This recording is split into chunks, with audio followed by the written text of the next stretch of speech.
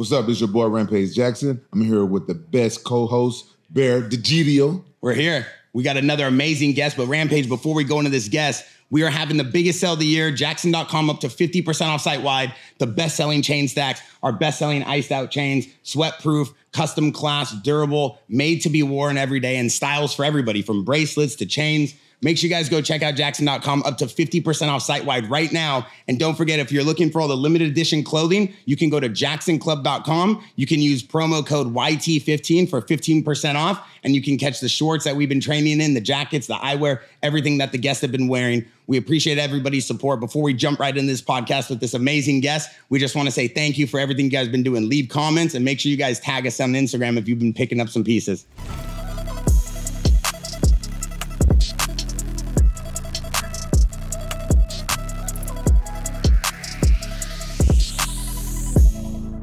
What's up? This is your boy Rampage Jackson with Bear. We're here once again with the Jackson podcast with a very special guest, one of my close friends and training partners, and we got the same manager. I love this guy's whole family. Juan, the Spaniard Archuleta. Yeah, what up, guys? What up, Bear? What up, Rampage? How you doing, man? Good, man. Thanks for having me on. I appreciate it. Well, I'm glad we finally got you on here, because you busy, you be all over the place in Japan. Do you be hanging out in Spain? Because you're in Spain, you be hanging out over there? Yeah, I went back to Spain. It was one of my dreams growing up. I was like, man, I always want to get back to Spain and see what it was like where we came from, or where my last name originated from. And I took my mom and dad, gifted them an opportunity to go out there, set up a couple seminars, and we got to visit our own original hometown that was called Archuleta, and it was in the Basque country of Spain. Shut up. You named after your hometown? Yep. Because we came with the Oñate tribe too. The what? Oñate. So he was the one that basically sponsored the expedition. And what I learned while I was there was the Basque people were more of the workhorses. They built the boats. They were the carpenters. They were basically the renegades. And that's why they had them, because they would be like the handyman, so to speak, on the ships. And I learned this all while being out there. I was like, man, this is crazy. This is exactly who I am. This is crazy. Fits my characteristics of who I am. Family man, love to eat, love to work. We're just workhorses. And it showed me the other side of my family. Did you meet anybody that looked like you out there? Yeah, a lot of people, actually. Crazy, right? So when I was going through Spain, I didn't really see people that looked like me. I was like, man, this is strange. We don't really look like anyone. But then when we got into the Basque country, I was like, man, this is what I look like. This is crazy. But there was only two brothers that had the last name that carried to America. And at first I was a little nervous, right? You get a little nervous because you're going to your hometown of where you originate from. And, people were like, man, you made it. Your family made it. Good job. You're royalty. That's better than royalty. That means you got to meet with the people, cultivate with them, learn their culture, became them, and just carried your last name on. And so we're super proud of you. We're proud that you're a fighter, and they were just open arms. They sat me down, had some of the biggest feasts of my life out there, some of the best Asturian beef, basically protein that I've ever ate in my life. Me and my dad were just like, wow, Wow, that's great. The wine, amazing. That's like me going to Nigeria and meeting some black folks that look just like You're from Nigeria? Yeah, I'm mixed with Nigerian. What's your full nationality? I'm Irish, Nigerian, and native. I'm Slap-a-Hole. Hell yeah. I'm actually Cherokee. That's interesting. Yeah. Are you save-a-hoe or slap-a-hoe? No, Slap-a-Hole. I ain't saving no hoe. Hell no. They don't want to be saved. You don't want to? No, hell no. Are you saving hoes? But you look like you would like to save a few. Listen, I know I'm ugly, and I know I look like I got to pay. I know I look like I got to pay, but I ain't. He played the victim. Yeah, I ain't got to pay. Yeah. Walk in here looking like Michael B. Jordan. You want to play the victim. Yeah. I'm a Jackson model now, y'all. Come on. Right. Got a nice beard. Looking younger than both of us put together. Come on. I am younger than both of y'all put together.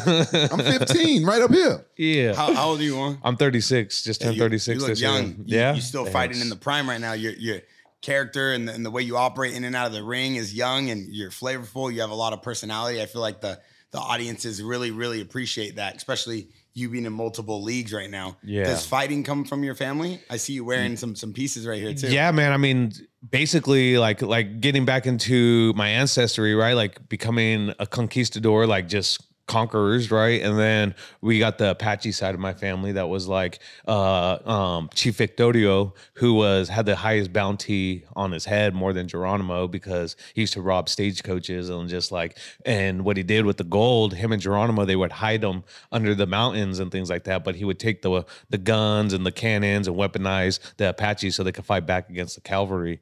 And so it was just our heritage, you know, we were hunter gatherers, and my family, I'm one of 7. So my dad, you know, was 6 boys, 1 girl.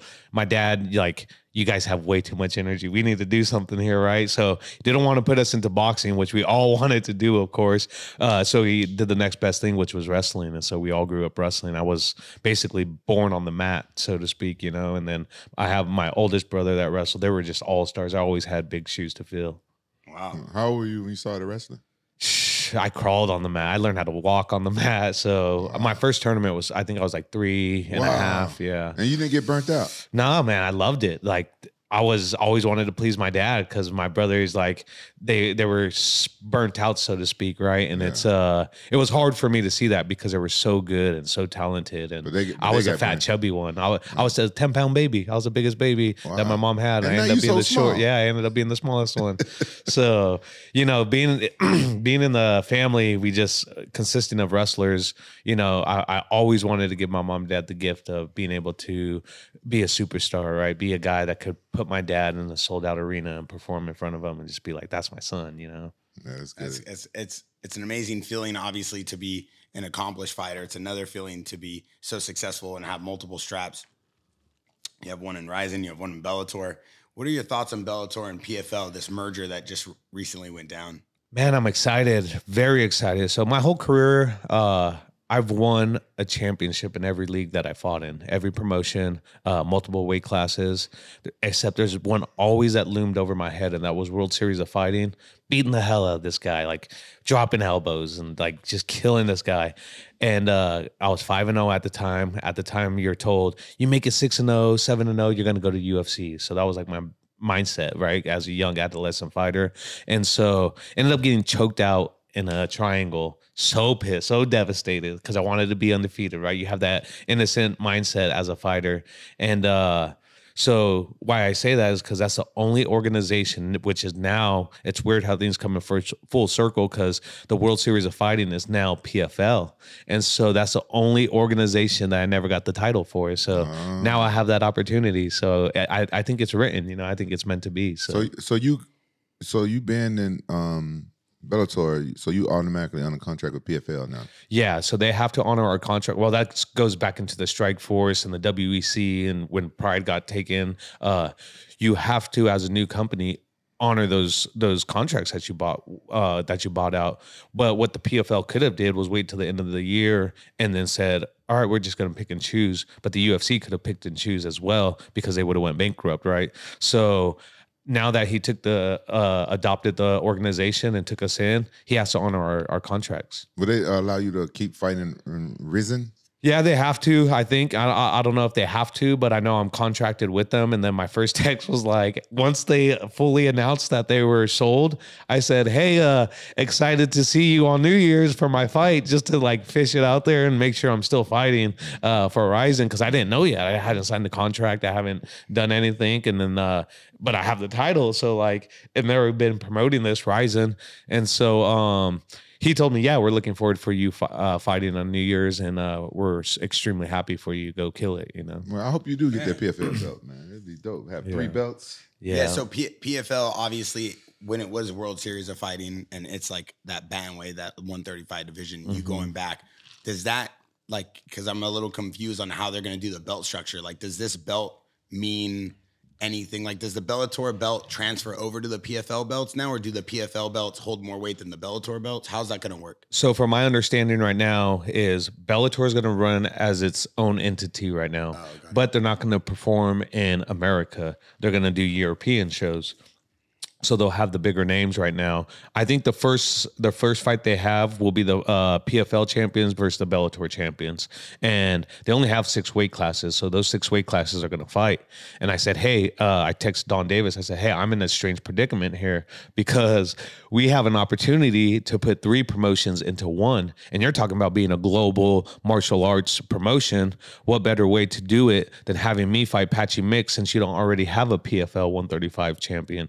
Why don't I win them? I take care of business come New Year's Eve, and then you let me and Patchy Mix fight because I'm the only guy to beat Patchy Mix. Of course, we see if that's what Patchy wants. Obviously, the champion gets to choose and pick who he wants to defend his belt against. But for me, it's the only thing that makes sense. I'm on a 5-5. I'm gonna be on a 5-fight win streak. He's on a 6-fight win streak. The guys that have been chirping and things like that, like obviously Stotts had stopped me, and so he's like, "Oh, I get next," like da da da. But you know, it's like, bro, you won 1 fight, settle down against a guy you already beat, right? Like, you know, like I'm on a 5-fight win. I'm on 4-fight win streak, and I have a world title. Like, this is way bigger than what you're. Why would he fight you, right? So if you want to make it global and you want to make a precedence of letting fighters be able to do what fighters do, let me fight Patchy Mix for the PFL and Bellator title, you know? Yeah, it's crazy. I think like Rampage, obviously you had the UFC strap.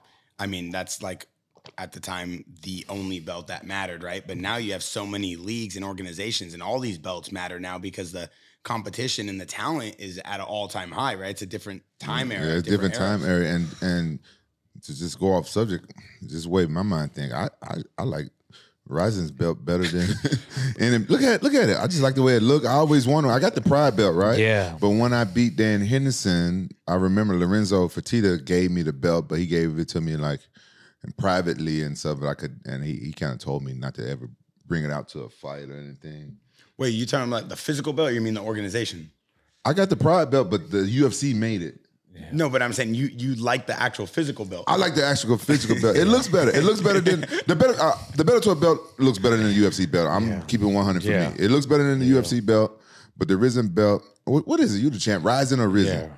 Rizin. I call it both. You know. Rizin? Okay. Yeah, Rizin. Rizin. It looks better than the Bellator belt and the UFC belt put together. So I'm low key jealous a little bit. I kind of like want to come out and fight and Rizin at heavyweight and get a belt. Oh well, hold up. Yeah. You want to come back and fight? I want to come back and fight and Rizin and just to get the belt. Who the heavyweight champion they got out there? They don't. I don't believe they have a heavyweight champion right now. So I think you're in the mix for it. Yeah. Hey, tell them to give me a bum. Yeah, they got some good guys in there that heavyweight, but nothing that you can't handle. Rampage, you've proven it. That ring is your ring, bro. That's why I was so honored to win this, because the homage to pay to you, because you were one of my favorite fighters. Thanks, bro. Dan Henderson, Fedor, like all these guys that we got to grow up and watch, right? Like we didn't get to watch UFC. You just made me feel old, though. No, man, like you were young at that time, bro. But you said you got to grow up, and I got to grow up, and you got to stay the same age. But I came to your last fight out there at Rizin,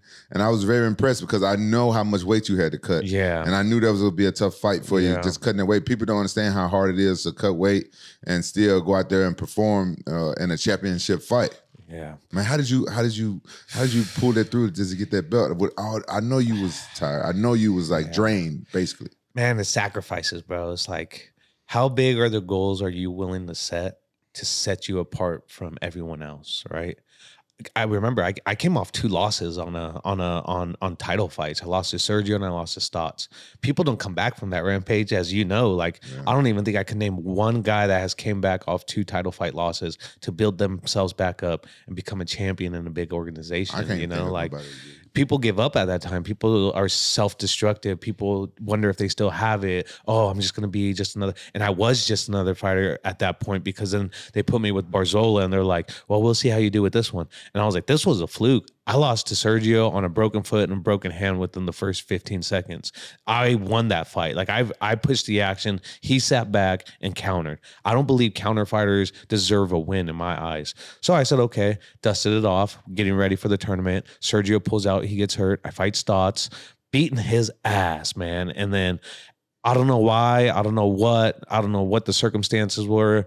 I thought I blocked this kick, and everything was ready for impact on the back of my head because he was coming up with the shin. The knee hits me in my forehead. The only place relaxed on my whole body was my face at that time because you're ready to catch. You know, everything's tight right here, but everything's relaxed right here. Yeah. Boom, hits me. I go to counter. Everything just zooms in. I'm like, whoa, this is weird. And then I like fall and I see him coming. I'm like, shit.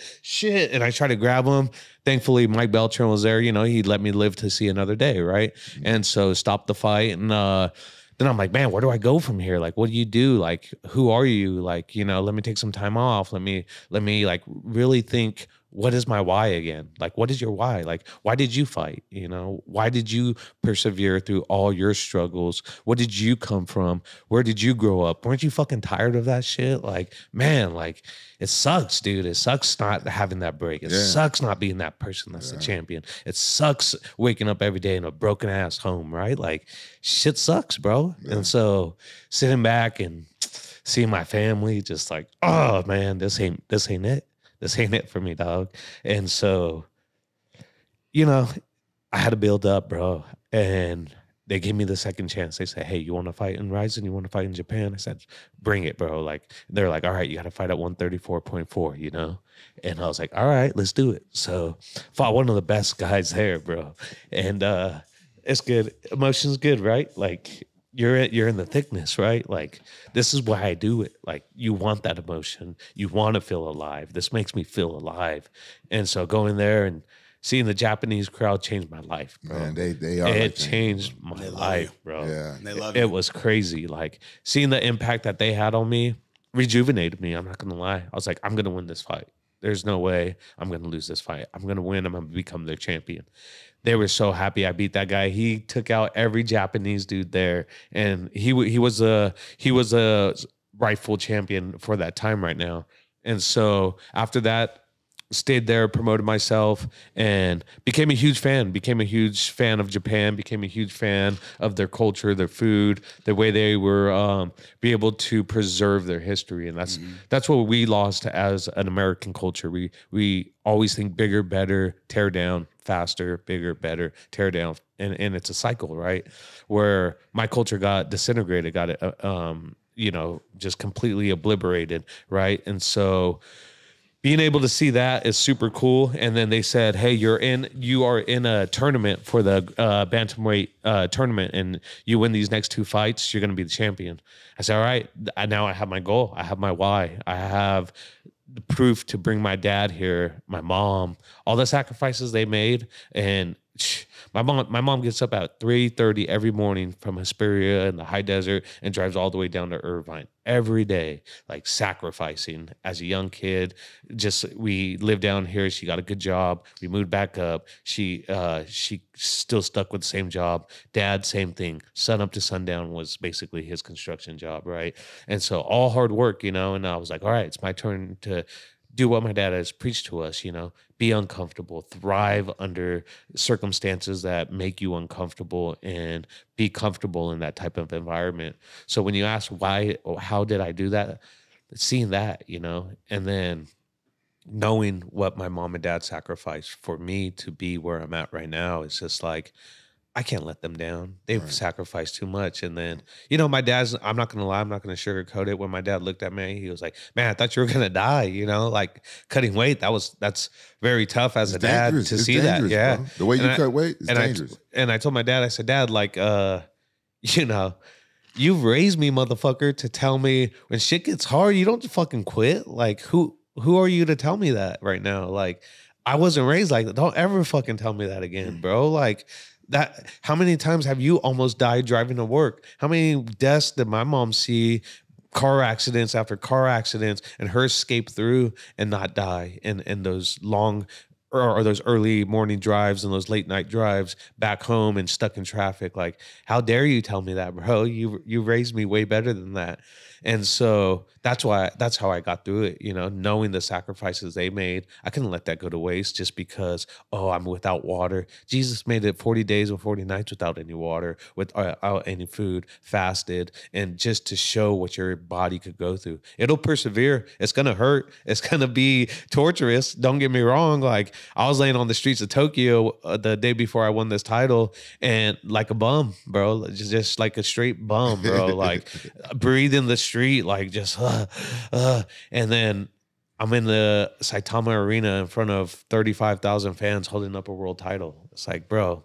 I've never seen any fighter with this much passion and stuff for what he do. It's so much heart. No, it's so evident. You have so much passion and love for the game of fighting, and you're such a student of the martial art. You're such a student of the history and the fighters you have to fight. What preparation changed? You come off losses. You know, you have an amazing manager, kind of coach, Tiki. We know him, you know, very famous, very understands the game as well. But what kind of training, what did that look like? Like, how do you, after 2 losses, do you completely change everything, the way you train, your schedule, how you look at the game? Like, what did you do to come back? Because to come back and win that belt the way you did, you know, it was unbelievable. Yeah, man. Luckily, I grew up wrestling my whole life. We learned how to deal with the loss and then move on and forget about it. You have to, as a martial artist, you got to be able to accept defeat. And defeat makes you. It doesn't define you. It makes you, right? It puts you to the fire and it holds you there. And so Tiki, Paul, my strength and conditioning coach, Sam Calavita, held me to the flame. I'm not going to lie. It was very tough. It was very rigorous. But thankfully for my family, they understand. A lot of understanding came from them, especially my wife and my kids, because they take the blunt force of the traumatic drama that I have going through this, right?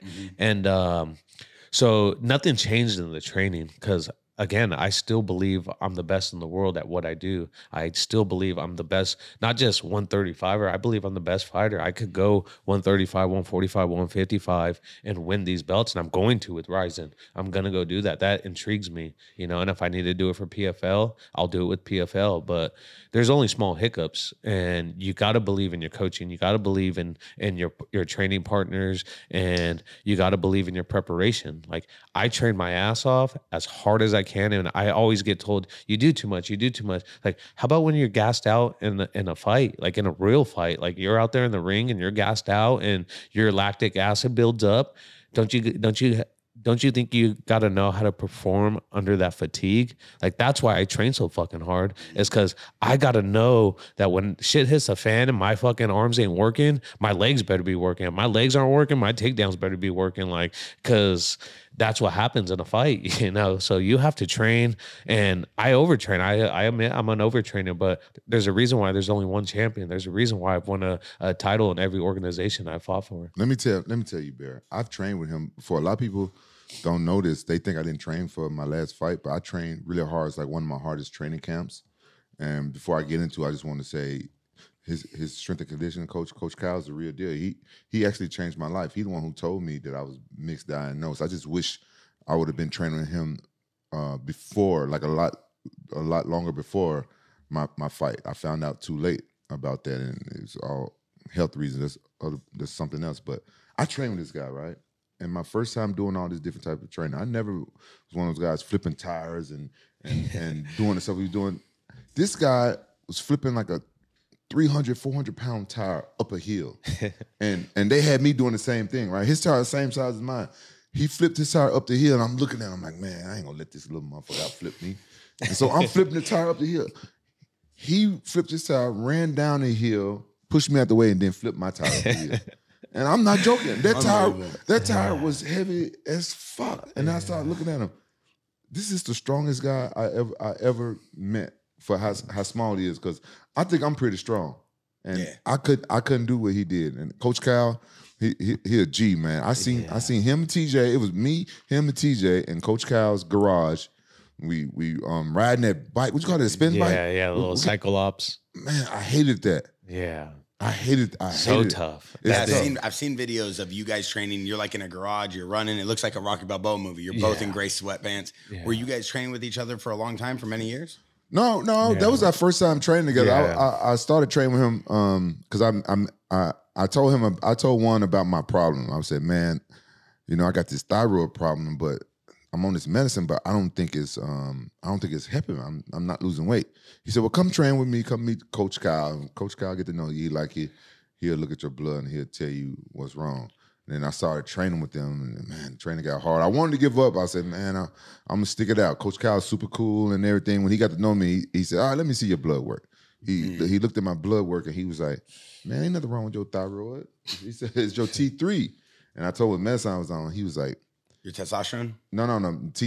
Whatever T3 is, something to do with your thyroid, but it's not your thyroid. He's a scientist, the way he broke it down. He's the only person that broke down all this medical stuff where I could understand at the time. I can't recite it. This was before your fight with Fedor? This was my fight with Fedor. So you had a full training camp for the Fedor fight? That was one of the hardest training camps I ever had. No way. Because of the training we did. It was new stuff to me. Yeah. So this is what happened with Rampage, right? And obviously pulled off the medication and he was training his ass off. I admit he was getting there. At first it was a little iffy because there's some things like, come on, Rampage, just push through a little more, bro. You got this shit, dude.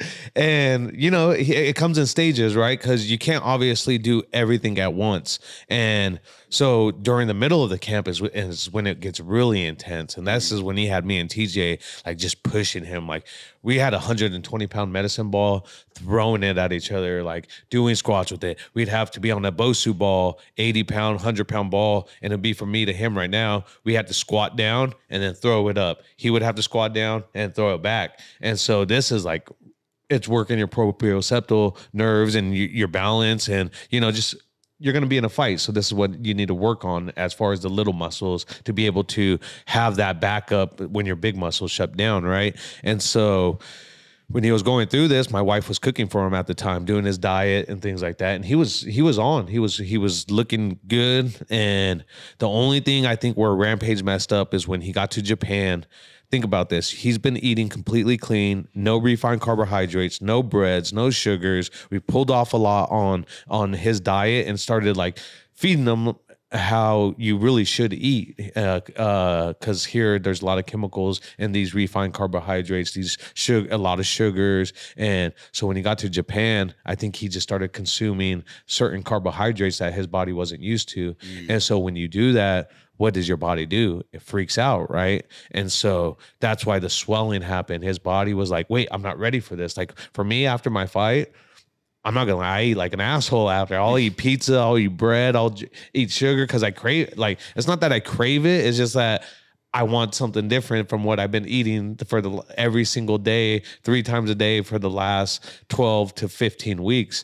And so he just did it too early before his fight. I was told to carb up. Yeah. I'm not going to say it on that. I was told to carb up. Right before your Fedor fight, you were carbing up in Japan? Yeah. But the problem is you carb up with noodles, you carb up with breads, and you carb up with this. Your body freaks out because it's not used to having it. He should have stuck with the simple carbs, the plant, the you know, the sweet potato, and there's things out there that you could do, but just not educated on what was going to happen during that time after weighing. They do. They have some of the best sweet potato in Japan. Green one. It's like a green purple one. Man, yeah, I don't eat nothing green but guacamole. So in Japan, if you go by a grocery store, you can smell the sweet potato. It smells good. It's not the same. It's not the same. Yes, it is. It's a Japanese sweet potato, bro. It's so good. So delicious. I had it. I had it like a month ago. It's like a purplish, greenish. That's an eggplant. No, that's not the eggplant, bro. He loves sending the eggplant emoji, huh? Yes, sir. Bro, you know how many different potatoes there are, bro? There's like thousands of different potatoes. He knows his agricultural game. You don't hear him? Right. His family You ever been down to Peru, bro? No, I ain't never been to Peru. Over like 5,000 potatoes down there. Well, California confused anyway because they call sweet potatoes yams and yam sweet potatoes out here. I'm from the South. We used to grow sweet potatoes. Sweet potato, good. Yeah, I ain't seen no American sweet potatoes in Japan. I think everybody's culture's got a little bit different name calling when it comes to their produce and agriculture and the way they sell it. In terms of the TJ concept, though, you have TJ Dillashaw, one of the greatest 135ers ever. Right. And he's in your training camp. He's also your training partner, right? Yeah. Is he like, how is he involved with you? How does TJ Dillashaw fit into this mix with you? So the whole when I was in the lower stages of my career, like through King of the Cage and training, I know Coach Cal since I was born. Like he went to high school with my dad. He knew me before I was born. He knew me when I was in my mom's belly. I probably heard him yell at me all the time, like just through practice, right? But so he had trained me, and then my whole life, him and my dad. And then when it came to martial arts. He wanted to work. He just started doing Ironman training, and he was doing these triathlons and things like that, and becoming very good at it. And he started learning how to biohack the body. And so learning. No, this was Sam Calavita. Got him. And this is where this starts kind of intertwining together. As I was training, I was going up to Alpha Male, I was going down to Palm Springs, working with Cub Swanson. I was working with Joe Benavidez, Lance Palmer. Like, I would travel a lot just to get the best. I would go find the best training I could, because I knew that this was what it was going to have to take for me to become a champion. And so when I met TJ, he was getting ready to fight Dominic Cruz for the first time. And I switched stance a lot when I wrestled. So I was good at switching stance while I fought, just because it was unknown to me. So I was like, I don't know how to do this. So I'm going to look for the best way to take a shot. And then him and Dwayne asked if I could work with him and TJ for the Dominic fight.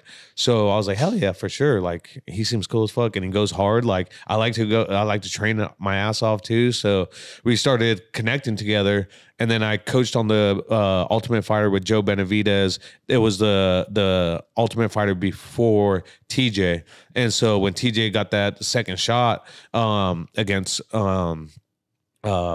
he fought Cruz, and then he was gonna fight Garbrandt, and then so we had already been training, and then and we were in Denver training with Joe Benavidez and Brian Moreno. Like, we were just out there with Dwayne and TJ's camp. Dwayne Ludwig? Yeah, Dwayne Ludwig. No, Dwayne around your lips. Kiss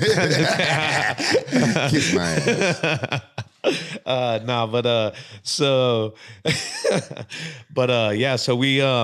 So when TJ came on, he told me to go on to Ultimate Fighter with them, and that's when I brought Sam Calavita, and then I told TJ, like, hey, this guy that I know that sponsored me, he has a warehouse, and we could put a gym inside there. And at this time, I was also a MMA consultant on the show Kingdom with Nick Jonas, Frank Grillo. It was a huge hit after the show was already done. You was on that show? Yeah, me and Joe Daddy were the MMA consultants for it. Yeah. And I want to ask you about that. Yeah. And so when TJ, I said, hey, can I bring Sam Calavita on here? He could start your training camp up. And I'm telling you, dude, he's super smart. Like, he has all this stuff dialed in. This was the first time people were doing VO2 max, your RMR for MMA athletes. I had been doing it all along. And so when Sam had came on the show, he was running some RMRs for people, running the VO2 max, and telling TJ, okay, this is where we're going to set your bar at. I recommend all those vitamins you're taking right now, just push them to the side. Like, it was a lot of on it stuff, you know? And then he said, look, I'll kind of help you through and guide you through your nutrition, your diet, your nutrition, your supplementation, your training, your low zones, your impact zones. So TJ moved out here for that camp with Cody Garbrandt and looked phenomenal. He came back. He was like, bro. You introduced him to Coach Cal. Yeah. So, like I said, I knew Coach Cal my whole life, you know. Okay. So, and then Steve Martin, who owns Legacy Builders here in California, it's super successful construction business down here in Orange County. Awesome dude. He had moved from one house closer to San Clemente, and his house was open. So he said TJ could stay at his house. And so I told TJ, hey, my sponsor said he would let you stay at his house. This benefited me because now I have the best training partner in the world. And then we got all the stuff from Kingdom, and we had put it inside this warehouse because they shut down shop. And so we had everything. And so all this stuff is just popping off. We have, at the time I was also working with Cub Swanson. So Cub Swanson moved out here. Me, TJ, Cub, we were just a scrap pack, dude, at this point, getting ready to make one of the world's biggest martial arts team. And then everything went to shit, bro. Why did it go shit? A lot of egos involved, I would say. A lot of people, originally when I had got this gym, it was for no one to make money, right? The guy that sponsored it, Steve Martin, with Legacy Builders, he was funding it for us. We got Mark Munoz in to come coach us. We had a couple other coaches. Well, then people started seeing dollar signs around it and started trying to implement little things that happen and trying to take money, started getting sponsors, and it's like, whoa, what? And then then Steve started asking questions like, dude, what's going on here? I'm like, dude, I have no idea. This is getting crazy. Like, and he's like, all right. And then the fighting started where you owe me this, I own this is mine. And I'm like, hold on, guys. Like, first of all, I put this together. Like, and now the guy that helped us put this together is going to pull the rug out from under us. So he did, you know, because he's seen how egotistical things got with people. And so the rug got pulled, and then we kind of just all slowly started separating and going separate ways. Yeah. Are you still cool with TJ? Oh, 100%. Yeah. Like this was like 5 years ago, but then everything had kind of simmered down after that. Like we all sat down, talked, made it work for each other. And then now we just didn't have a building to train. Now this is where Tiki's place came into play because he was our manager. And so Tiki's like, just come here, come train here, bring the guys in, we'll train here. I'm already running this gym, so it helps him because it promotes his gym. And so that's how we ended up at Huntington Beach. I've seen some of those training sessions, man. There you go at it. Yeah. No, I watched some of the videos, and obviously I knew TJ, and I was like, wow, these guys are really like, I felt like your sparring sessions were like kind of mini UFC fights. Like, bro, you guys were really fighting. Like, I'm like, yo, do you, like, a lot of people talk about TJ Dillashaw being one of the most intense sparring partners and that he is there to make you better, but, you know, iron sharpens iron, and he's going to go as sharp as he needs to be. But I mean, what is the definition of TJ's training sessions? So you come from a college program, right, where you're trying to be an NCAA champ. So the mindset for Fullerton. Yeah. So the mindset for TJ or any other college athlete is to be the best, is to come in here. And now you're dealing with a lot of guys that you're probably one of the favorites on the team. You're probably one of the blue chip recruits, but now you go into an NFL pro team. Now everyone is a man at this point. So you try to bully someone, you're going to get bullied back. You bully that person back, he's going to start, it slowly starts to escalate, right? That's what coaching's for. That's what's having the right coaching around. And so people see, but what you got to realize is, even like, for instance, me and my wife used to butt heads a lot, right, in my career, and it always be the last 3 weeks of my fight. And so I finally had to tell her, like, babe, look, I fight every day. I'm not trying to come home and fight. I'm not trying to come home and compete. I'm trying to come home just to let my hair down, so to speak, you know? You don't got no hair. I know, but it's just a figure of speech. Okay, sorry. But let my beard down. Okay. Continue, my bad. Yeah. But so you get these guys that are challenged, you know? And he's trying to be the best in the world, bro. And you get the little bit of advantage of him. It's going to strike your ego because you're supposed to be the best. You're supposed to be the champion. And some people don't realize, like, they're trying to make a name off you in practice. And they're like, bro, it's practice. Settle down. Like, you're trying to kill someone, and that's how things escalate. So with me, I have no ego at all when I train. Like, when I feel someone going super hard, I pump the brakes and start saying, okay, like, chill up. I thought you were going to say, when you feel somebody going super hard, you pull out. Nah. Yeah, I heard. That's what you was about to say. And when I'm super hard, I pull out. You were just about to say that. When I feel somebody going super hard, I pull out. But then you knew I was going to say something. I pull back. Yeah, you said you pull back. You were going to say, I pulled out. You were finna say it. You knew I was going to jump on you. No. I was trying to jump on him? I don't know, bro. Hey, yo, no. Hey, yo. You want to jump? You want to wrestle him? No, listen. I do want to kick his ass because a couple of weeks ago, I was in the gym minding my own business, and him and his boyfriend jumped me. Where your boyfriend at today? First of all, he got COVID, so he's not here. Who's his boyfriend? He got a boyfriend that he trained with. They jumped me. He's my boy, and he's a friend. Like, it's my boyfriend, bro. It's my homie. Arnold Jimenez. They jumped me in the gym, bro. Both of them. Coach was a witness. They put hands on you? They put hands on me. They jumped me. They couldn't take me one-on-one. Hands on him. We took him down, then put hands on him. I was real out of shape. Oh, bro, it took two of us, but we got him down. I was real out of shape. It was when Coach he was fasting that day. This was his third day fasting. I owe both of them an ass. Well, I'm gonna catch them one by one. But to take down a guy like this, what do you got to do? Just bum rush. Oh, okay. Bum rush and not be at the blunt end of his force, because that dude, he's a horse, man. This guy? Yeah. He's a horse. Yeah, I've been called a horse. All right, good to know. That's not man, though. Good to know that he called you a horse. All right, continue about your story about training. Yeah. So like people get misconstrued. Like, people don't like getting punched, right? But what you got to realize is, like, bro, we're in martial artists. You're gonna get rocked. You're gonna get hit. We're not playing checkers here. We're not gonna sit here across the table. Yeah. We're gonna give each other real looks. You know, have I been rocked by TJ in practice? Yeah. Have I heard TJ during practice? Yeah. Have you heard your training Congo in the practice? Yeah, probably. Kind of rocked him a little bit. I don't know. Has Congo hurt you in practice? Oh, hell yeah. Yeah, sure. see? So, like, that's like, sense. And so people misconstrue it as him being malicious, which he does at times because he wants to keep pressing the gas pedal, right? Yeah. But I mean, you got to learn to defend yourself. Yeah, you got to learn to strive under that. You just reminded me. Yeah, the first time I trained with Congo, I think that's when I did the best against him. I brought Congo in when I was training for Chuck Liddell the second time. Yeah, and Congo was a big monster, and I was like, man, I need somebody that's going to strike the fear of God in me to go, and train so I can be at my best. And Tiki reminded me, he said, man, the first time I came to Big Brother to see you train, I want to come and see you so I know if I can bet some money on you. You know how Tiki is. He said, man, you was sparring with Congo and you was going at him, and Congo grabbed going at him. going at him. Oh, okay. And he said, "Hey, yo." And he said I was sparring Congo, and Congo grabbed the cage. I was trying to take him down. He said I was ripping Congo off the cage. I picked him up and slammed. He said, "Oh yeah." He said, "I want to put a bet on you right then and there." Yeah. You came with the smoke for the training sessions? Oh man, I trained hard as hell. I was in Big Bear. I was training hard. Yeah. I remember you told me a story about that you brought it in just because you wanted someone that would be a little bit more brutal, just like Chuck, right? Is that what you wanted? Congo kicked the shit out of me for years. Congo, but he's a good guy. He'll hurt you.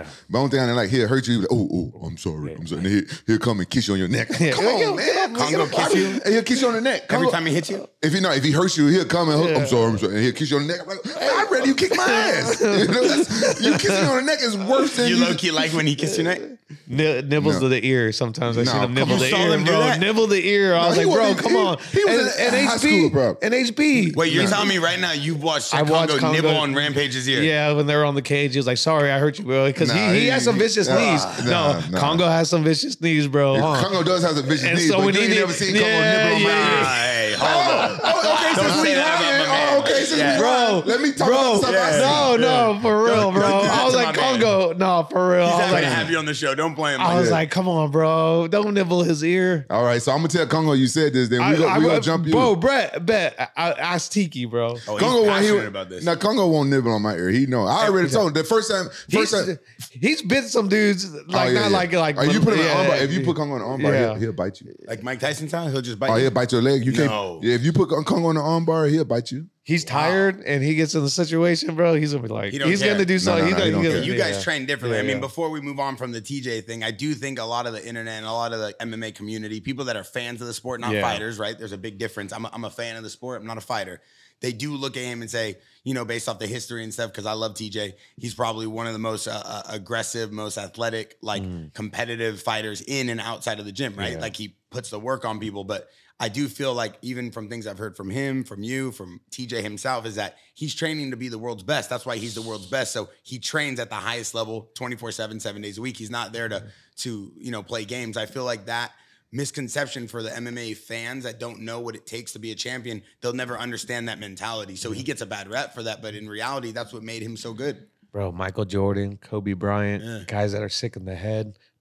That want to be the best, To be a legend, you have to annihilate the people that are winning. And that's what legends do. They go and they annihilate the people that are winning. They enjoy the process of becoming the champion. And that's who TJ is. He enjoys the process of becoming a champion. He goes and finds the best training partners he can that will challenge him. Like Rampage, he wanted Congo at that time because he was the toughest guy he could match with against Chuck Liddell to challenge him every day in practice.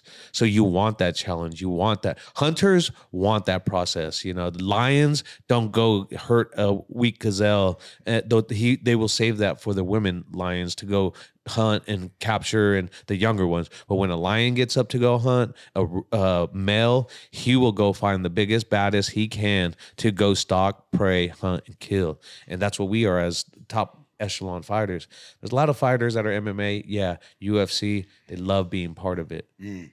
But there's 5% of the people that love being the hunter. Me, I fight people that are on the best momentum they possibly can. TJ, he fights people on the best momentum that he possibly can because he loves that process of the challenge, the dedication, the hard work, the nervousness. It makes you feel alive. You think TJ will make a comeback after that shoulder injury? I think he's so competitive that motherfucker knows that he wants one more just to prove to himself that he's still the hunter. How bad was that injury, though? It was pretty bad. I mean, they've had to cut his arm off and put a whole new humerus head on there. Oh, damn. He had to get a Cadaver. Like, Yeah. he literally got another human body part put inside of his body. Is there somebody else arm on him like Jax? Well, it's not a whole arm. It's just the humerus head that they had to basically. But it's his arm, though. They didn't put somebody else's arm on his body. The ball socket, the humerus head, they had to chop his off and let his fuse onto his other bone and then put that thing in there. Can you come back from something like that, though?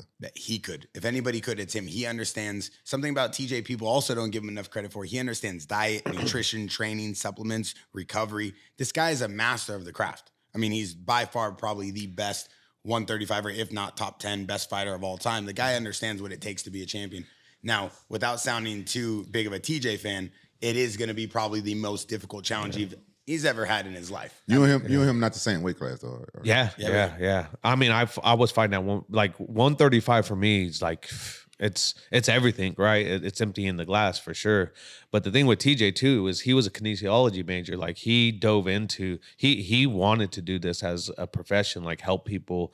And so when he met Sam, his sick little head just got demented and was just like, holy smokes. It's kinesiology. Is just like being a gynecologist? No, it kind of helps people that have those problems with things down there. But kinesiology is basically like a physical therapist. Oh, and things that understanding help, the body movement, understanding the tensions. Oh, yeah. okay. Do you think PFL and Bellator now with this combined roster has more talent than the UFC?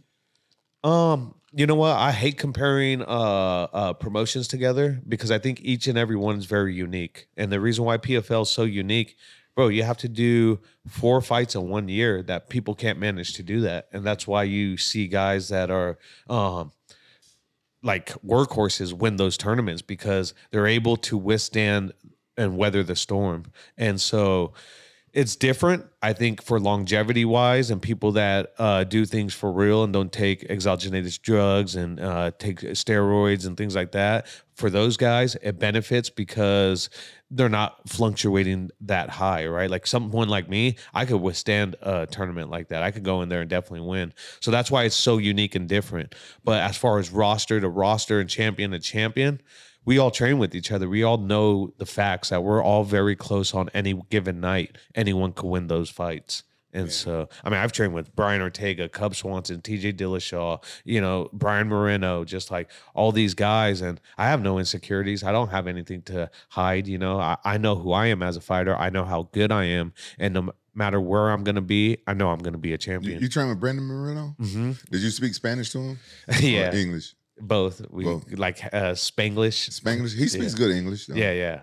I picked him up. I actually used to have a smart car when we drove to Denver after the Ultimate Fighter. He was getting ready. He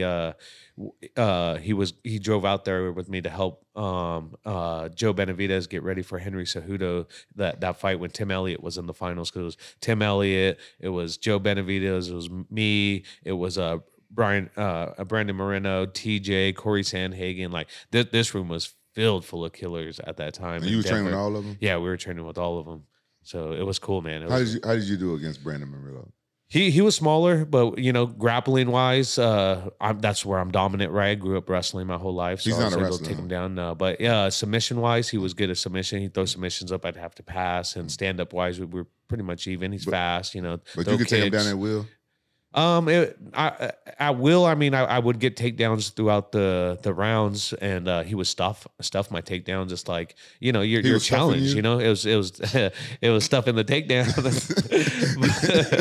but not stuffing me like a turkey, bro. But did y'all spar? Did y'all spar like striking as well? Yeah, we spar striking. You're a little bit taller. You're a little bit bigger than him. Yeah, I'm bigger. Yeah. I would horse him around, like get the takedowns that I needed when he was kind of like too fast. Oh shit, I got to take him down and wear him down. Are you thinking about going to 145 anytime soon? Yeah, I mean, honestly, with the things that are uncertain with PFL and Bellator, I mean, the next biggest fight for me after I dominate this dude in Japan is going to be the 145 match. Look, I became the first champion for Rizin that's an American.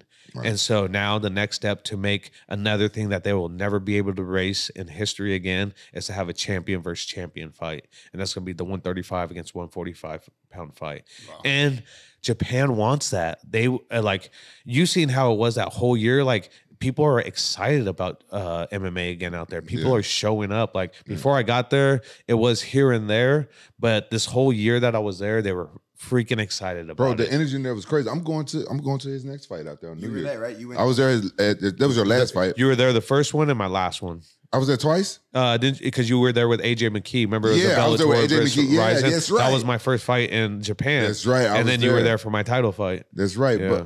And the one before that. No, because AJ was supposed to fight on that one too. Yeah, he had staff. Yeah, he pulled out. So teach me this. So you said you're gonna be the 135 champion fighting for the 145 championship belt. Will you have to weigh in at 135? Why he weighed in 145? Well, because it's going to be for the 145 title. So he can't make 135, right? Okay. So I'm going up to the weight class to take that belt. Yeah, that was a stupid question. Yeah, my bad. And in terms of like UFC being a top dog in promotion, in terms of when it comes to promoting and they have a deep roster, do you feel that there's any organization out of the ones you fought in that comes close to that, or you think is kind of on their tails in terms of being the top dog in promotion for fighting? Yeah, I thought we were closing in very tightly Bellator before the pandemic had hit. I thought we were making gains, and they had this vision, and we were ready to make a huge impact because we had a lot of home built guys at Bellator. I mean, Rampage. We had AJ McKee. We just got done with the featherweight tournament. The featherweight tournament was insane. Like I wanted the best. Like again, I'm a hunter, right? I wanted the best in the division, and Patricio Pitbull had just knocked out Michael Chandler, and I said, "Give me him first." And they're like, "Bro, you're crazy." I said, "Dude, if I'm not here to fight the best, like what am I doing? I'm not here to fight, like try to find the bracket, see where I fit. Give me the best guy. Let's let no one wanted to fight him. I was the only one that called him out. So that's why they gave me the title fight in the first round. They were like, fuck, all right, you want to fight him? We went 5-round decision, That was a good fight. Yeah. Too.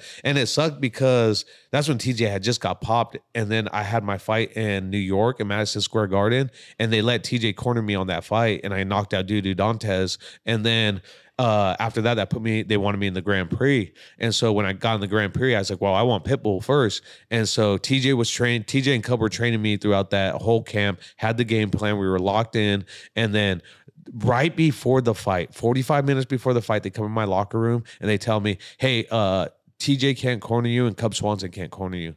And I look around like, what?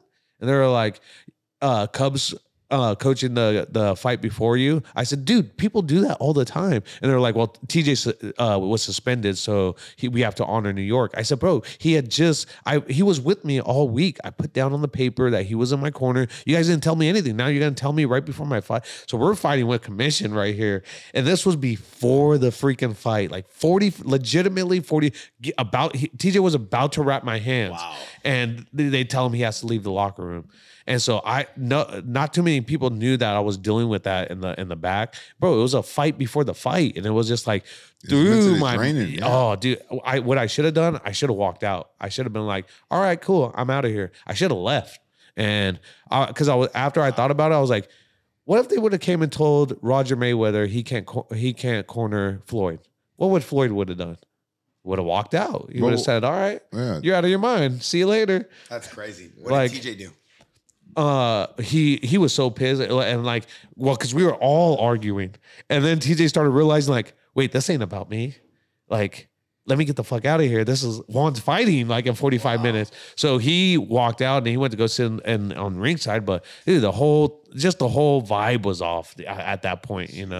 Everything was perfect. That whole camp. The fight before the one you say he knocked out. What was his name? Dudu Dantes. Yeah. Dudu's what? That's what they call him. That's his nickname. Dudu Dantes. Is this the guy you donkey konged? No, that was a guy at Madison Square Garden. He went to throw a kick. I cross blocked it, and then I came down and annihilated him. Yeah, I remember. Yeah, he was a 35 champion. We fought at 45, and then because I was gonna go back down and fight at 35 for the title, but then the opportunity came up to fight in the the featherweight tournament at 45 and fight Patricio. Who was the guy that you knocked him out? That was Robbie Peralta. And he had just came out of UFC too. He had just lost and he won a fight, and then I fought him.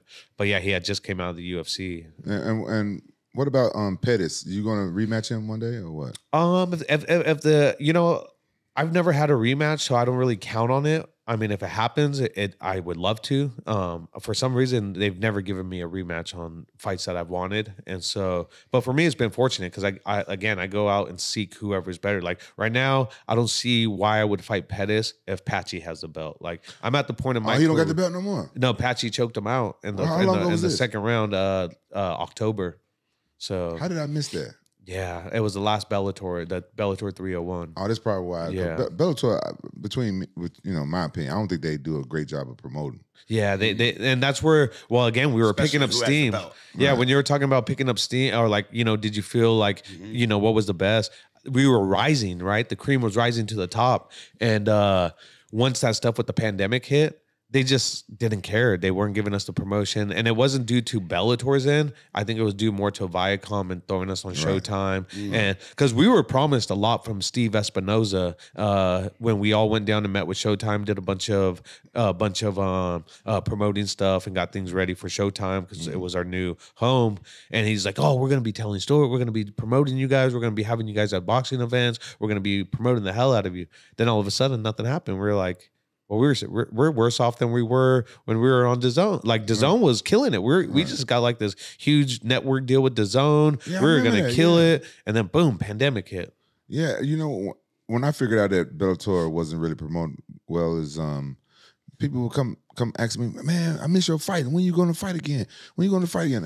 I'm like, I just fought last weekend in Bellator. Yeah, and people thought I retired. Yeah, Patchy Mix is like 19-1, right? And obviously he's a force to be reckoned. And is there a rematch going on there? Yeah, I mean, that's the thing with the PFL. And when I told him, that's when the beginning I was trying to say, like, we have a very unique situation here with me being the Rizin champ. And because they want to make the champions versus champions, I was like, well, you might as well throw me and Patchy on there, like, and fight each other. But some of my coaches feel like he wants to maybe fight someone else before me or something. We're not sure. Yeah. He's hinted that he's wanted to fight me and said he'd take whoever the promotion gives him, which is correct, right? It's like the right thing to say. And for me, of course, I want to fight him. Of course, I want to go get this belt back. And this is why I carry both of them together, because I see my goals every day. My goal is to tie 2 belts together, right? Now unify 3 belts possibly with the PFL. Like, this is something that's never been. Well, Horiguchi had tied these 2 together and unified these 2, but for 3 belts with the PFL, the Bellator, and Rizin, like, dude. Then you're gonna have your sights on the UFC belt after that. I mean, that's been the ultimate goal. It's hard because Dana's never really signed anyone after 35, right? So it's almost like, is that a thing? Yeah, I think they kind of limit their guys down at 35. He just signed that 6'7" black dude. The guy in the Olympics, right? He's like an Olympic kickboxer or something. Taekwondo or something. He's been knocking people out. Yeah, but so it's like 38. It's like the benefits, right? Like, I admit, like, I'm not a knockout artist. I'm a guy that's a hard worker. I'm a blue collar motherfucker. Like, I go in there and I'll work my ass off, and you're gonna get what you get. If the guy wants to, whatever the fight takes me, it takes me, and I'm going to work my ass off to get the win. Sometimes I get the knockout, sometimes I get the finish, sometimes I get the ground and pound or not. But with me, you're not necessarily guaranteed a knockout, but you're guaranteed a fight of the night. You're guaranteed some action. You're guaranteed some scrambling and some excitement. I'm going to fight with my heart on my sleeve. Speaking of resistance, man, you can go to the UFC and get it. You got the right manager. I think so, You got the right manager to go to the UFC. You got the guy that can get you in there. I want to. 100% I want to. And that's why, honestly, my career, when I came out of King of the Cage, I was a 4-division champ. I was the only one. I'm still the only one in MMA to hold 4 belts for 1 promotion. And people are like, yeah, but that was King of the Cage. It's like, yeah, but it's still never been done. You can say it was this, was that. There's still no easy never task. been done. I never got the King of the Cage belt. I always wanted the King. I'm Gladiator Challenge first champion. Yeah, when they first started, but I won that belt too. Yeah, bro, I followed your footsteps, bro. Like, I'm telling you, every promotion you fought for, I know, but I want it to be. I want to be. I want to follow your shadow. That's why you were one of my favorite fighters. Thanks, bro. You still are. Like, I still hold you in high regard, so right? You're gonna do boxing after you done MMA? Yeah, that's my next journey. Yeah, man. I mean, I would love to, right? Like, it's something that's definitely different for me and would definitely challenge me. But would you do jiu-jitsu tournaments? Yeah, I think I would do jiu-jitsu tournaments. I don't really know how I would benefit out of it, besides a challenge, but I'm a prize fighter now, you know? Could do one or something. They're giving big purses. Leo Vera was in here, and he handles all the submission grappling and jiu-jitsu for one in Asia, and they have crazy fights with guys like, Buchecha is doing MMA, but they have the Rotolo brothers. Yeah, they're good, the Rotolo brothers. They have all kinds of unique fighters over there. You have such admiration for Rampage, and Rampage has talked so highly of you since we started this show. The first name that comes out of his mouth every time we say, hey, who should be the next guest is Juan. He's been trying to get you on this thing for a while. I know we had you scheduled, but we had a little day that day. Yeah, he was busy. He'd be going over to Mexico and Spain, and he'd be going on little family vacations and stuff. Like, come on, man, when you gonna have time for your brother? Yeah. And in terms of the love you guys have for each other and the friendship, obviously I've seen some of the videos of training. Tell me one of the best moments you've had training with him, getting ready for a fight. Either you getting ready for a fight or him getting ready for a fight. Man, the best thing I've ever had, the best time I've ever had with Rampage was training in the garage, because everything's so damn serious in there, right? Like, you're sweating, you're crying, you're bleeding, you're fatigued. And Rampage out of nowhere will make Coach Cal super uncomfortable with his like sexual innuendo jokes, Like, oh, that's what he said. That's what he said. And it's like, bro, come on, bro. I'm tired right now. Like, they just pop out of nowhere. Just like his, like, oh, you would be that gay or something like that. Or he wouldn't say that, but it would be like, oh, it'll just be like like just one of those jokes. And you're just like, bro, come on, bro. This is too funny. I gotta laugh when I train. I just have to. Why, you like to make fun of the moment? Yeah. I just have to. When I'm training like this, it's like I don't really like training that much, but I do it, right? I just don't like it. So I have to make myself laugh. And I have to find something funny. Like, you mess up and you say something, I'm gonna be like, that's why Shake said, I'm gonna throw something out there. Come on, Rampage, yank that thing up. Coach, don't tell me to yank that thing up while I'm lifting this right now. I was just like, bro, come on. Does it help pass the time, or what's it do for you? Makes it easier? Yeah, it makes it easier for me. It gets me in like a better, positive mental space. And I get a good laugh, and I keep going. That's why I love training with Coach Bobby. Like, we work hard and stuff like that, but every now and then we'll have a laugh and we'll fall out laughing, and then we back to training. That's the way I like. That's why I like to train. I've only had one coach that I've had training that didn't like to laugh. Lance Gibson. I love him. He's a great coach. But, yeah, he is. But no jokes. No jokes. Yeah. No, I mean, you got the belt. You obviously know how to train, and everybody's got a unique situation. Yeah. So whatever works for you works for you. You know what I mean? It works for It's me. a comic relief for sure. Like, it was definitely helpful, because instead of fearing going to the garage those days, I was looking forward going to there, because I wanted to see Rampage and I wanted to see him train hard and then crack jokes and kind of pass the time. You know? He started cracking jokes too, and then I started getting better. I started getting stronger at throwing the Bosu balls. Then he started cheating. The what? The what you call it? Oh, the medicine ball and the Bosu. So we'd be on the Bosu ball, and that's where he would throw the balls. Yeah, he was always trying to throw his balls around. What? No, I'm just asking. Why everything got You made that. I look up to your training regimen. I follow everything you do with Coach Bobby. Everything you do in the gym. We throwing big 100-pound black balls. Yeah, and one would catch him right in his mouth. What, you would just use your mouth guard to protect your I would chin? try to use my head because they're so heavy. No, but it was this game. It was this game where you got to stand on these. You got to balance on these Boshu balls. You know what that is? It's like a half. It's like a, what is that? Oh, the thing you hold in your hand. No. It's like, you know, No. What do you mean no? Why you put your hand like that? No, it's not that. Yeah, like the juggle. No. The caress. This is a stress ball. No, the stress balls. Tell them what the Boshu balls is. The Bosu ball is the one with the blue bottom, and then it has a black platform. Some people turn it over this way. Yeah, I did that at yoga one time. It's good for your body. Yeah. So, we use the ball side goes on the ground. So it's, if you go to step on it, oh, bro. Yeah. you gotta say this without sounding sus. One time, oh man, I was dying. Rampage seen us drunk, because we're good. You know, we would go like this and we jump on with 2 feet. No problem. Boom. And then coach would throw the ball at us right away and we'd catch it.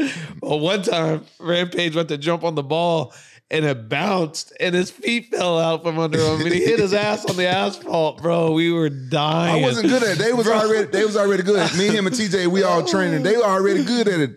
It was my first time training. You wanted TJ Dillashaw. He goes to jump on the ball, he just falls. It gave and like popped up a little bit, and you see his little white Nikes on, or like white shoes on, just up in the air, bro. Busted his ass on the asphalt, bro. I'm training with 2 lightweights. I'm the only heavyweight there, and I'm trying to keep up with these 2 little guys, and they had to cheat. I got good balance. I started getting good, and you got to throw the big heavy 100-pound medicine ball at each other and try to knock each other off the ball. Like your goal is to like hold it because you can't really like throw it underhand. You have to push it off your chest, or you got to throw it high. You got to make them not reach too far because you can't grab a 100-pound medicine ball here. You kind of throw it at their shoulder. Well, we used to throw it a little bit past his shoulder, right? Or drop it a little bit under. No, it's supposed to go to his waist. No, one took it one time and he just threw it right at my feet.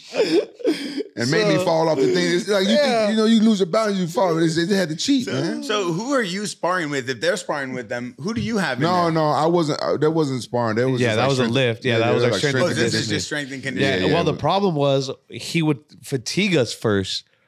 Like run up the hill, like do these things, do all these exercises first, got it.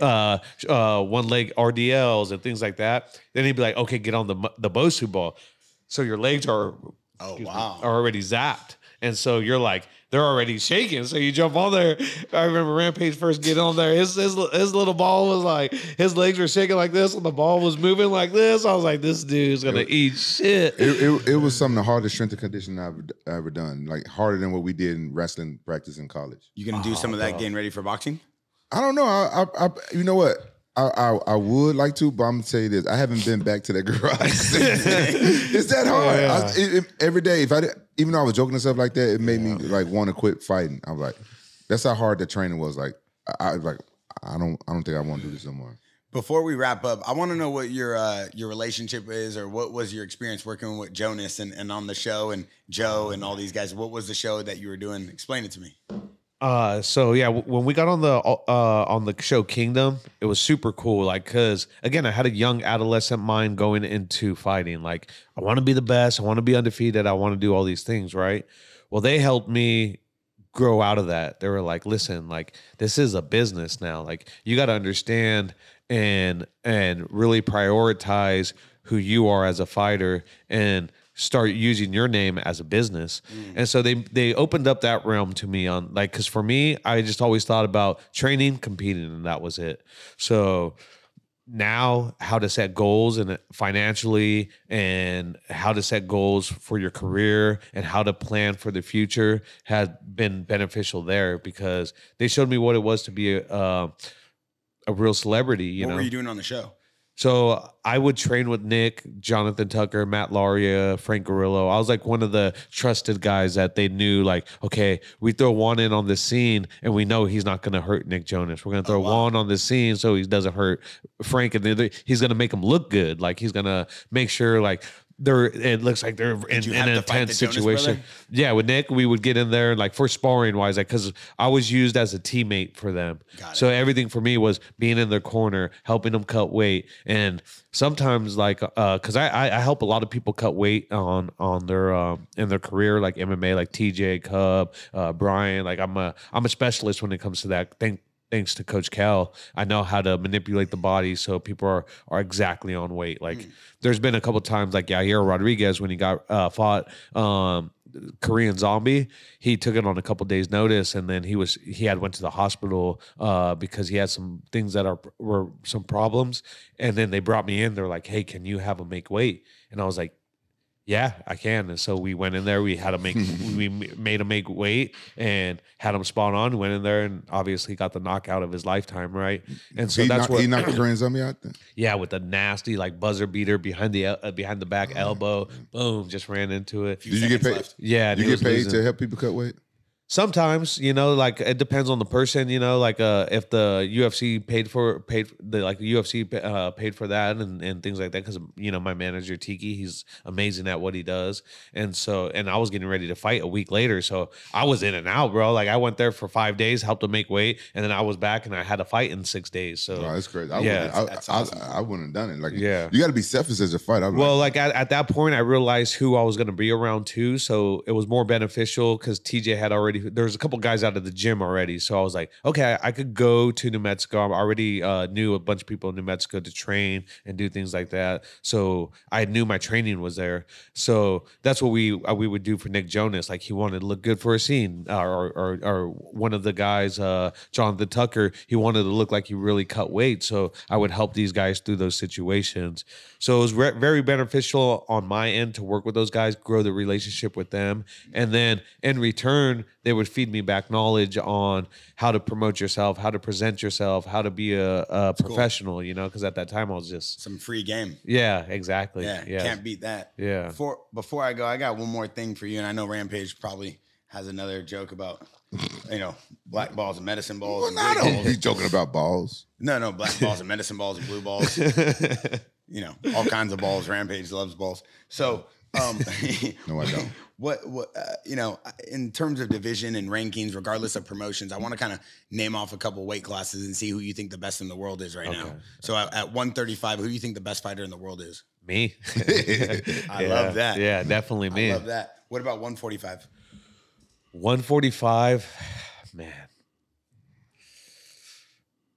It's definitely Volkanovski, obviously, but he's gonna have a hell of a fight. I think Topuria is catching up, and I think he's young, dumb, but the only problem is full of cum, so to speak. Right? He's gonna try to shoot his load in the beginning. And how you know about all this?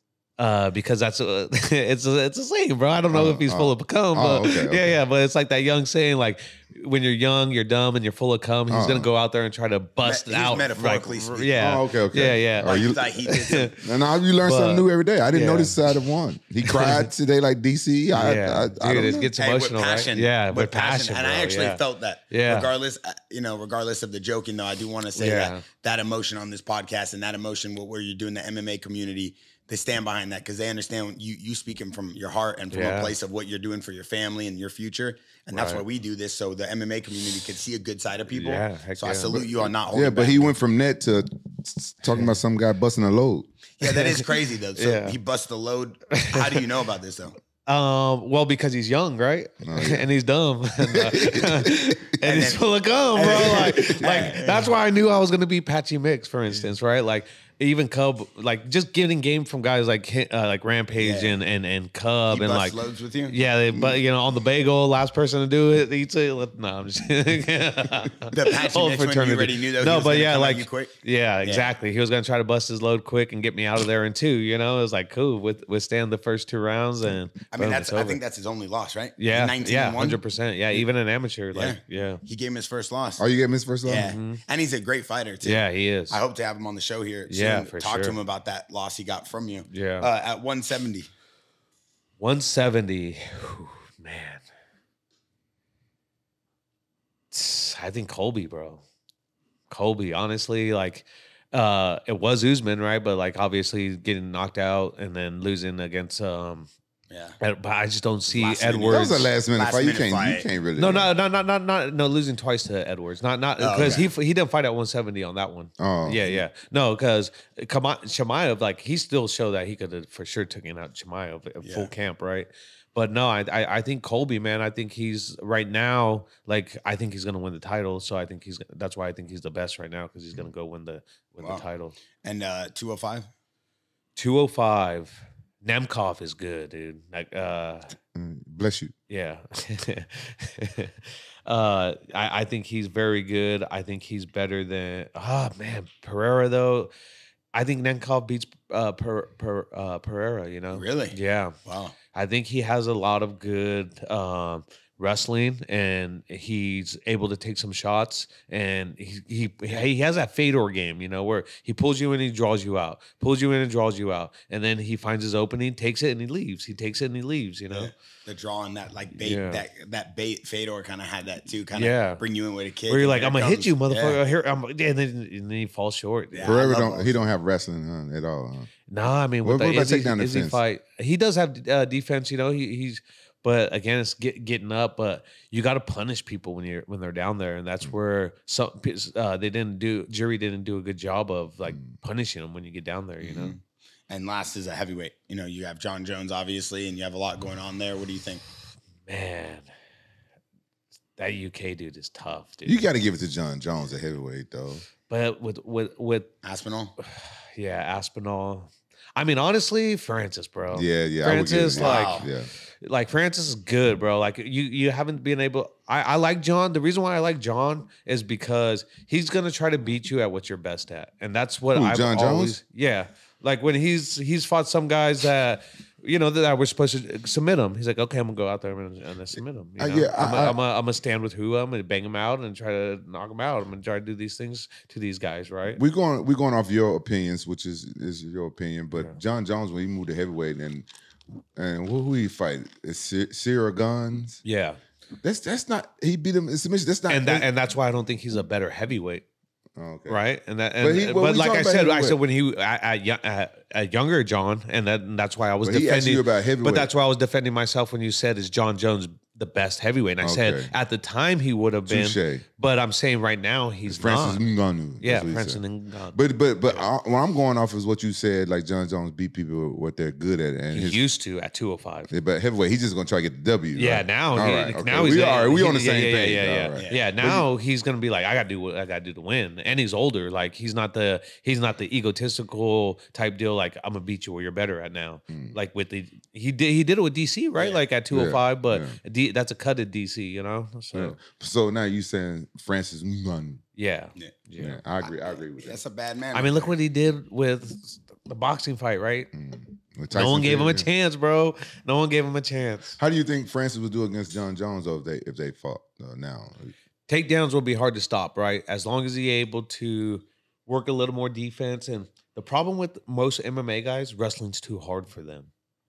They don't want to go wrestle. They don't want to put themselves in these situations that they're losing because their ego's so big. If it gets deflated when they're wrestling and they're getting beat by these younger guys, they don't have that same momentum. Me, I still go to like this morning, I went to St. John Bosco. It's the #1 school down here in Southern California that wrestles, really good at football. They're ranked top 5 in the country for wrestling. Bro, that's been the secret to my success, is staying true to that. And the older I get, the same age these kids stay. They're all high school kids and they're good and they want to beat me. They want to challenge me. Like every day I get the best of them. How do you do against the high school kids? Now they're starting to get the edge on me because I haven't wrestled in a real competition, but it been like 2 years till they started catching me and they started actually really beating me. And it's different. Like, MMA wrestling and it's different. Because so now I'm like, jumping guillotines a little bit because I want to envision what I'm doing. Like now I'm to the point where I'm title fighting. I'm doing these things like I want these dudes to shoot because I want to see where I could get my submission. I want to see where I can position myself. I want to see how I can scramble out, or if someone's a wrestler, how are they going to scramble out? That way I could know the next position I'm going into. What would your advice be to somebody like Francis Ngannou that would have to fight a wrestler, somebody that's really wrestling? Would your advice be go wrestle with high school kids or do strictly MMA wrestling? I think for like someone like Francis, high school kids are too small for them. He would need to grab people. Well, they got heavyweights in high school. I know, but they're still too small. Like that. Like for me, it's good because I could go with the 160 pounder. They're the same strength as my man strength. The high school kid is going to be the same man strength as Francis Ngannou. So he has to go into a college level room and be able to wrestle these heavyweights there and get taken down, get rid. You know what it's like to get taken down and ridden like by a wrestler. Like it's hard to get up, right? Like it truly is. If they throw the leg in, they get your wrist right, and you're trying to work up, and they're moving on the top wrestler that knows what they're doing. It's worse than jiu-jitsu. Yeah, I have to agree with you. I had to agree with you. I just didn't think about him going to high school wrestling. I mean, college wrestling, because I think that it'd be discouraging for him because they're on another level. But the good thing about wrestlers is they work to your expertise. They work to your level, right? Come on, think about this. Think about Francis Ngannou going to a high school, or a college wrestling room. Everybody going to want to take him down and kick his ass and say, "Oh, I kicked Francis Ngannou's ass in wrestling." I mean, but look at the facts. So John Jones getting ready for a fight brought in Gordon Ryan, who's the best. Basically the best grappler, submission grappler. That's different in the world. though, because John Jones, he's already a high level jiu-jitsu though. John Jones, his jiu-jitsu is high level. Yeah, but it's. I mean, if the point is, if Francis wants to take it to that level, he needs to go get the best training he can get. And he's right. I mean, going against these kids, imagine a guy like Gable Stevenson, right? One of the greatest college wrestlers of all time. Jackson athlete, an amazing.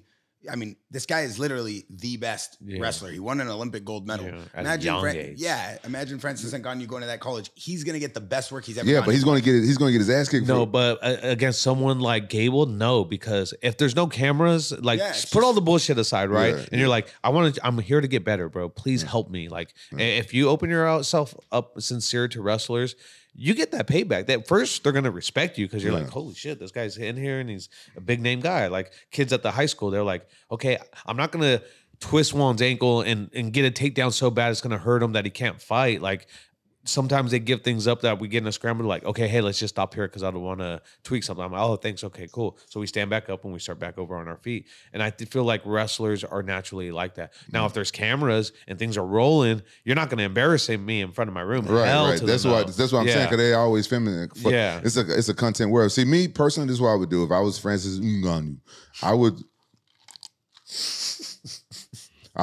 would start off give me a couple of high school heavyweights. That's what I would do, just to build up my confidence.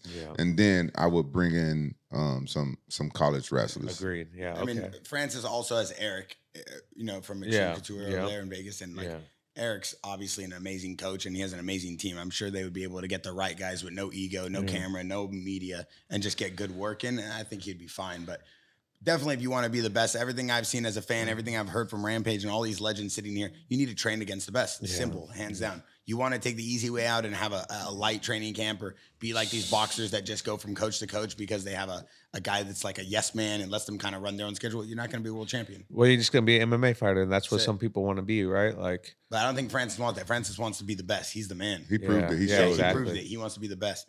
I couldn't thank you enough for coming here, man. As one of the most accomplished MMA fighters in the game right now, and obviously what you're doing is unprecedented. Carrying around straps for multiple divisions and multiple organizations is amazing. You have a big fight coming up in January, right? Yes, on New Year's Eve. So the way that American fans could watch that fight is if they turn on to, I don't get no pay-per-view, I don't really care, but the way that they're gonna be able to watch it is on Fight TV. That's where I watch Rizin fights at. You could go on there, it's like $20, whatever it is. Will you be promoting on your social media? Yeah, I'll be promoting it. What's your social media? My social media is JARCH MMA.